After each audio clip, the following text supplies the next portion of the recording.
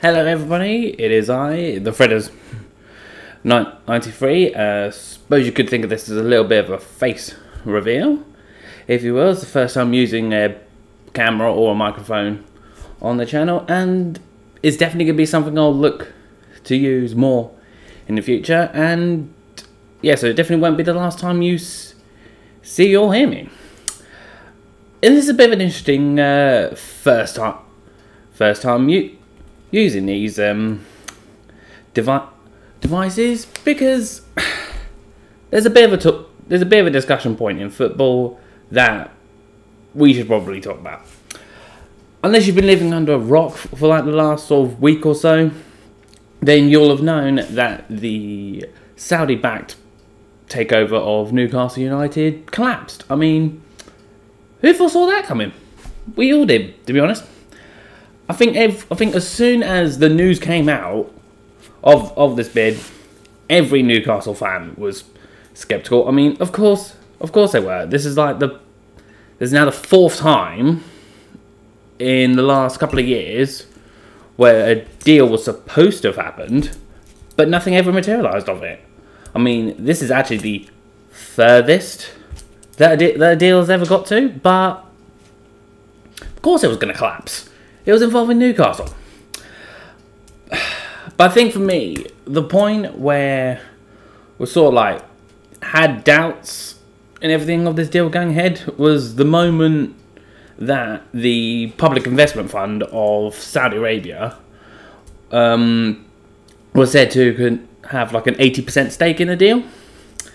And the reason why there was doubts, because of course politics and everything and all that sort of fun stuff became involved.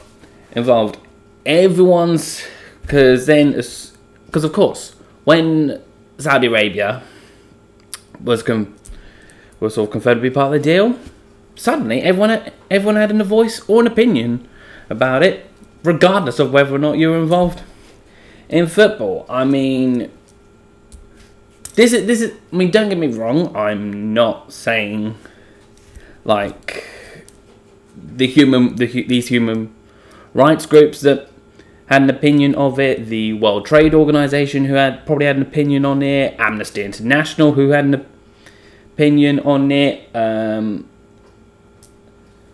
Jamal Khashoggi's widow, Atis Kenzig. I'm sorry if I just butchered the pronunciation on that. Even be in sports in Qatar, they all had an opinion on it, and then all of a sudden it became this, not so much an objection to Newcastle being sold, it was more of like a political objection to Newcastle being sold to effectively a country of Saudi Arabia. Nevertheless, the way that the Premier League have handled the whole takeover, it's been disgusting. It's been an insult to us. That's better. Us Newcastle fans. I mean, the whole way the Premier League's handled it and just basically said and did nothing in all of this was an absolute joke. And I mean, this is like no disrespect to the Premier League, because I know that certainly in April, May, beginning of June, they would have been sort of wanting to think about how to get the Premier League up and running again, given the and safely given the circumstances that we've all had to adapt to in this world this year and everything like that. But there could have been someone else that handled this as well. They could have handled this as well. But the fact that he chose to say and do absolutely nothing, not even give us fans even a small bit of news or an update or anything like that, that just goes to show like another opinion of mine, which I'll get to in a moment. Interesting what's come out sort of like in the day or so after the news of the deal's collapse, which was the fact that among a few other clubs that supposedly wrote into the Premier League saying their objections to the deal, apparently Liverpool and Spurs were supposedly two of the clubs that put in objections. And I mean, of course, they are two of the big six. The big six are sort of like the main go-tos for people choosing teams to support. Like, they are the main sort of money makers of the Premier League, if you will. And of course, they'll see Newcastle. They would see Newcastle being sort of like a sleeping giant, being awoken with this sudden investment, and they would have seen them as a threat. I mean, of course they would reject the idea of the takeover at this point.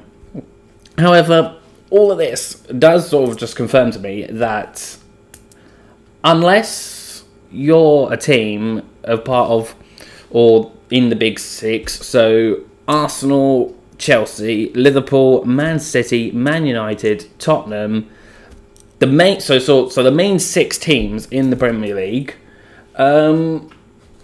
that are sort of like the main sort of like money grabbers, like sort of like the main, well, not so much money grabbers, sort of more the teams that fans all around the world sort of like watch or they support. If you're not a fan of any of those teams, or you're not associated with any of those teams in that six, then I'm really sorry to say this, the Premier League doesn't care. I mean, it just does not care. I mean, we've seen it all throughout the season as well. So like VAR decisions in terms of overturning suspensions, and I mean, a few weeks ago we just saw it with Man City, how they were just able to get their 2-year European ban sort of for breaking financial fair play basically wiped clean, just like it didn't exist. So it's reduced to just a fine, which to Man City is just basically cash behind the sofa for them.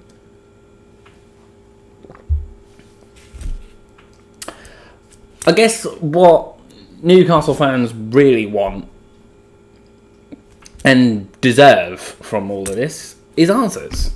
And like, we've been kept in the dark for so long about it that when now the deal's broken down, of course they still haven't said anything. Like, Richard Masters, sort it out. Just sort it out. Anyway, that's probably going to finish this rant.